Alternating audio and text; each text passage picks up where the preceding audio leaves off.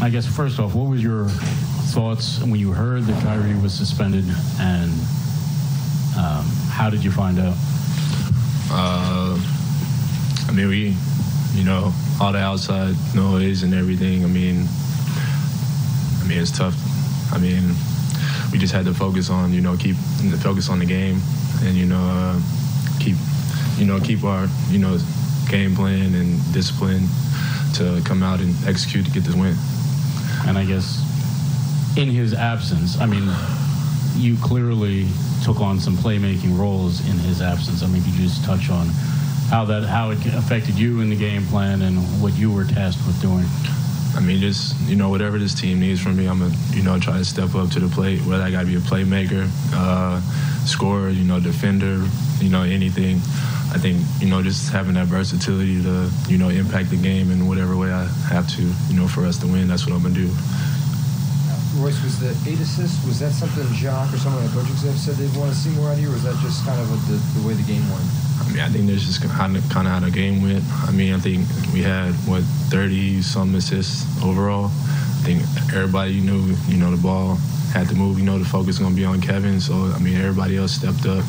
I think just, driving the paint, creating open looks for everybody else, and, everybody just being ready to play, step up to every game.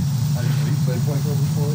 I mean, I try to play a little bit of 1 through 5, whatever I got to do, I play point guard, shooting guard, try to be versatile, play different positions.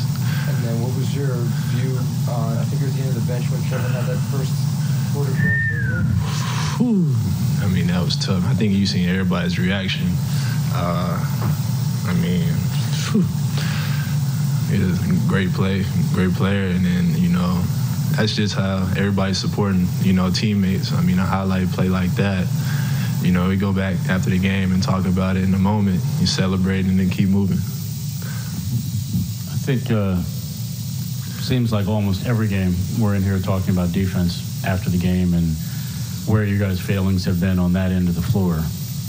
Today, on a lot of occasions, you went small, were outsized, and yet this might have been your best defensive performance of the year. I mean, how do you explain that? I mean, I think when you're missing guys, it creates, opportunity for others to step up.